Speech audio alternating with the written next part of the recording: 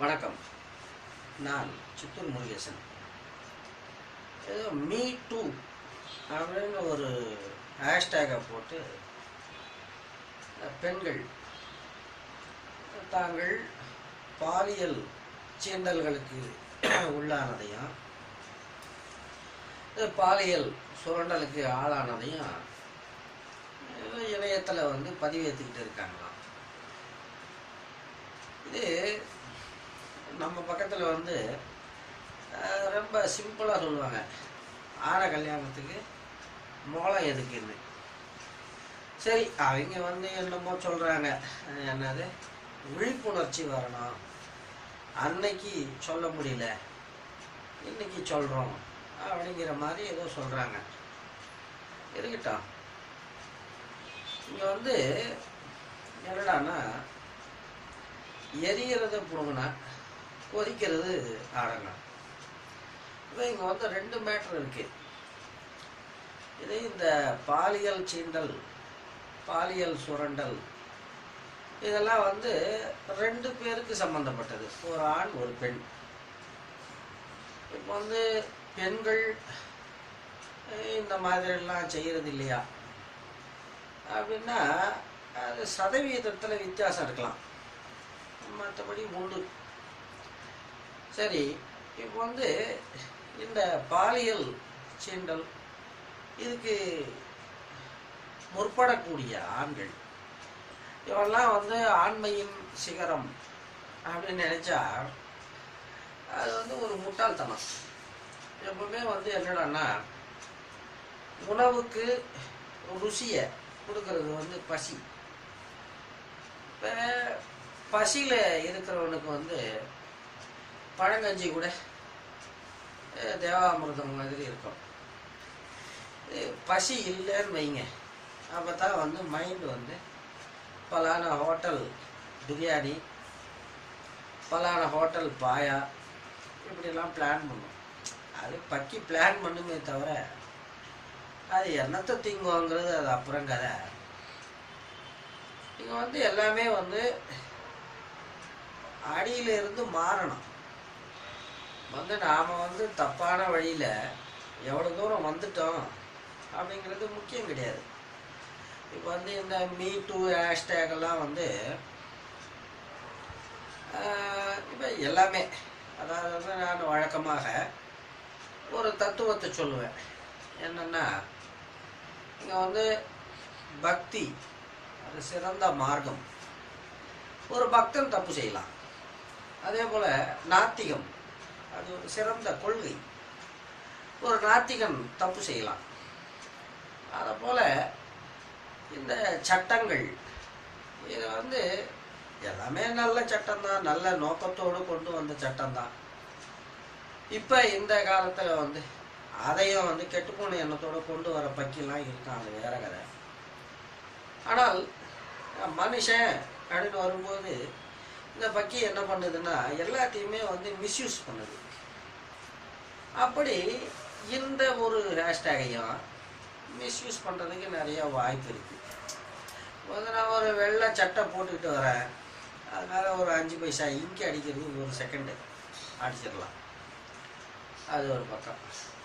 இப்போ நான் ஒரு குறிப்பிட்ட கேஸ் அதை எடுத்துக்கிட்டு பேச விரும்பலை, அது நம்ம ரேஞ்சும் கிடையாது. நான் பேசிக்கலாக நான் ஒரு கனவு காண்பவன். ஐ ஆம் எ ட்ரீமர். ஒரு புதிய உலகம், ஒரு பாட்டு கூட வரும், என்னது, புதியதோர் உலகம் செய்வோம், கெட்ட போரிடும் உலகத்தை வேரோடு சாய்ப்போம் அப்படின்னு. அப்படி நாம் ஒரு புது உலகத்தை கனவு காண்றோம். அந்த ரேஞ்சில் இதெல்லாம் பெட்டி கேஸ். இது ஒரு குறிப்பிட்ட ஒரு கேஸை எடுத்துக்கிட்டு நான் பேச விரும்பலை. இது என்னன்னா, அடிப்படையிலிருந்து மாற வேண்டியிருக்கு எல்லாமே. முதல்ல அப்பா அம்மா மாறணும். அவங்க மாறி அவங்களுடைய அந்த தாம்பத்திய வாழ்க்கை அது ஒரு ஒழுங்கு மறுவாதியாக போகுதுன்னு வைங்க. அப்போ தங்கள் குழந்தைகளுக்கு ஏதோ ஓரளவுக்கு வந்து தே கேன் கைடு. அதே போல் நம்ம ஆசிரியர்கள் இவன்லாம், அதாவது நான் எல்லாரையும் சொல்லலை, வந்து ஒரு ஆசிரியன் அப்படிங்கிறது வந்து அது ஒரு தொழில் ஆயிடுச்சு. சம்பளம், ஹெச்ஆர்ஏ, டிஆர், அது என்ன டிஏ, இந்த கர்மம் தான். வந்து ஒரு மனநோயாளி இன்னொரு மனநோயாளிக்கு கவுன்சிலிங் கொடுக்குறாங்க, நீங்கள் அது சரிபட்டு வருமா? வராது. கவர்மெண்ட் காமெடி மாதிரி ஆகிடும். பிச்சைக்காரனுக்கு பிச்சைக்காரனே செக்யூரிட்டிங்கிறாப்புல. அதனால் வந்து இந்த ஆசிரியர்கள், அடுத்தது வந்து நம்ம கல்வி முறை எல்லாமே மாறணும். நான் வந்து மறுபடி என்னுடைய அடிப்படையான தத்துவத்துக்கு தான் போகணும். ஒரு உயிர், ஒரு செல் அங்கஜீவி அமீபா, அது முதலில் தோன்றுகிறது. அதுக்கப்புறம் அது வந்து கொழுத்து பிரிகிறது.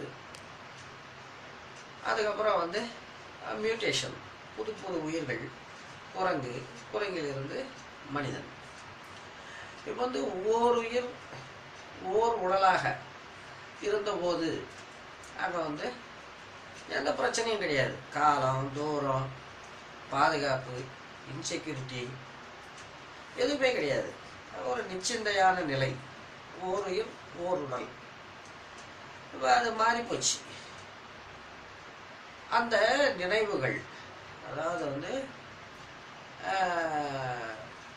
காலம், தூரம், வேகம், பாதுகாப்பு, பாதுகாப்பின்மை, இப்படி எந்த ஒரு சிந்தா அப்படின்னா வந்து வருத்தம் அப்படின்னு அர்த்தம். நிச்சிந்தா அப்படின்னா வருத்தம் இல்லாத நிலை. நிச்சிந்தையாக அப்படின்னு அந்த கால எழுத்தாளர்கள்லாம் உபயோகிப்பாங்க. இப்போ உபயோகிச்சா தனித்தமிழ் ஆர்வலர்கள் கட்டி வச்சு உதப்பாங்க, அது வேற கதை. அப்படி ஒரு நிச்சிந்தையான ஒரு நிலை, அது வந்து எத்தனை உயிர்களாக மாறினாலும், எத்தனை உடல்களில் அந்த உயிர் பிரவேசித்தாலும் அது அப்படியே பத்திரமா இருக்கு மனுஷனுக்குள்ள. மறுபடியும் வந்து ஓர் உடல் ஓர் உயிராக மாறணும் அப்படின்னு ட்ரை பண்றான். அதுக்கு தான் வந்து கொலை, தற்கொலை. இது வந்து மனவியல் கூட அங்கீகரிக்குது. மனிதர்கள் வெவ்வேறு போர்வைகளில் எதை செய்தாலும் எல்லாமே வந்து அதுக்கு பின்னாடி இருக்கிறது கொலை எண்ணம் அல்லது தற்கொலை எண்ணம். இதான் அதில் வர்றது தான் வந்து இந்த செக்ஸ் மேட்டர். இவன் சாகணும், இவன் சாகணும், எதிராளியை சாகடிக்கணும். இது இந்த செக்ஸில் வந்து ஈவனாக நடக்குது. ஆணுக்கு ஆரம்பத்தில் கொல்லும் இச்சை நிறைவேறுகிறது. கிளைமேக்ஸுக்கு பிறகு கொல்லப்படும் இச்சை நிறைவேறுகிறது. பெண்ணுக்கு வந்து ஆரம்பத்தில் அந்த கொல்லப்படும் இச்சை நிறைவேறுகிறது. அங்கே ஆண் உச்சம் பெற்ற பிறகு கொல்லும் இச்சை நிறைவேறுகிறது. இந்த ஆண் பெண் இருவரும் உச்சம் பெறும்போது அங்கே வந்து இருவருக்குமே கொல்லும் இச்சையும் கொல்லப்படும் இச்சையும் சம்பூர்ணமாக நிறைவேறுது. அது வேற கதை, அது வந்து அசாத்தியம். இந்த பாலியல் சீண்டல், இதுக்கு வந்து நான் ஆரம்பத்திலே சொன்னேன். இங்கே வந்து இந்த உறவில் அந்த இன்பத்தை தருவது ஆணினுடைய ஆண்மை. வந்து அந்த பெண்மை அப்படிங்கிறது வந்து என்னடான்னா ஒரு மோடம், அவ்வளோதான்.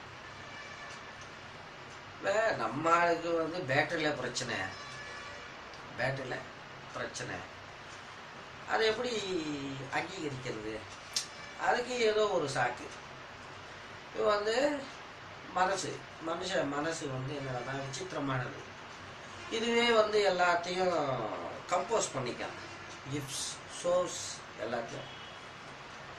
புதுசாக இருந்தா என்ன, புதுசாக இருந்தால் கிழிச்சிருவேன் அப்படிங்கிற மாதிரி அது ஆட்டோ சஜஷன் சப்கான்ஷியஸாக அது வந்து இவங்கெல்லாம் வந்து மனநோயாளி இவனுக்கெல்லாம் வந்து ட்ரீட்மெண்ட் தான் தேவை. இப்போ இந்த மீ டூ ஹேஷ்டேக்கில் பதிவிடக்கூடியவர்கள் இவங்க வந்து அதெல்லாம் சொல்கிறாங்க, சொல்லட்டும், அதை பற்றி ஒன்றும் பிரச்சனை கிடையாது. இவை நடக்காமல் இருக்க, எதிர்காலத்தில் நடக்காமல் இருக்க என்ன பண்ணணும், அதான் மெயின். இப்போ இந்த அரசுகள் சட்டங்கள் எல்லாமே வந்து தோற்று போகிறதுக்கு காரணம் என்னடான்னா, எல்லாம் வந்து இந்த மனித உரிமை, வெங்காய உரிமை, இந்த மனுஷங்களை ட்ரீட் பண்ணி இவங்க வந்து இந்த சட்டம்லாம் பண்ணுறாங்க. அதனால தான் அங்கே வந்து ஒர்க் அவுட் ஆக மாட்டேங்குது. வந்து மனுஷன்றவன் வந்து ஒரு மிருகம். அதுவும் வந்து அந்த பாலியல் இச்சை நிறைவேறாத மனிதன், அவன் வந்து ஒரு மனித வெடிகுண்டு மாதிரி. இப்போ மனித வெடிகுண்டுக்காவது தெரியும், அவன்கிட்ட வந்து அந்த பட்டனை எங்கே அழுத்தணும் அப்படின்னு சொல்லி அனுப்பியிருப்பாங்க. அவன் அழுத்தினா தான் வெடிக்கான். ஆனால் இந்த பாலியல் இச்சை நிறைவேறாத மனிதர்கள் மனித வெடிகுண்டை விட ஆபத்தானவர்கள். ஏன்னா அவன் எப்போ வெடிப்பான்னு அவனுக்கே தெரியாது. இப்போ இதனால தான் வந்து நாம் வந்து ஆரம்ப காலத்திலிருந்து இந்த பாலியல் தொழிலுக்கு சட்ட அங்கீகாரம் வழங்க வேண்டும் அப்படின்னு பேசிக்கிட்டு இருக்கான். இந்த குடும்பம், திருமணம், இதெல்லாம் வந்து ஒரு சோஷியல் அக்ரிமெண்ட்டு. இப்போ இதெல்லாம் வந்து பர்ஃபெக்டாக ஒரு பக்கம் போயிட்டு இருக்கணும்னா இன்னொரு பக்கம் வந்து ஒரு ஆல்டர்னேட்டிவ் இருக்கணும். இப்போ வந்து இந்த பாலியல் தேவைகளுக்காகவே இந்த குடும்பம் என்ற அமைப்புக்குள் வருகின்ற பக்கிகள் இவனுங்கனால வந்து என்ன ஆகும்னா இந்த சோஷியல் அக்ரிமெண்ட்டே வந்து ஸ்பாயில் ஆயிரும். இதுதான் இங்கே பாயிண்ட்டு. இப்படி நிறைய சொல்லலாம்.